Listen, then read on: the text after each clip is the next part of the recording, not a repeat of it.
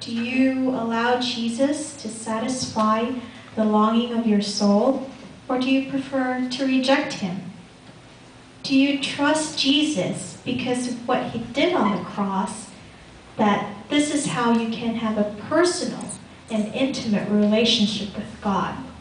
God longs to want you, Adrienne. God longs that you would know him so that you would trust him.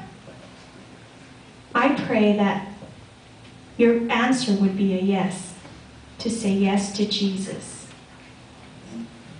Scripture says, "For God so loved the world that he gave his one and only Son, that whoever believes in him will never perish but have eternal life."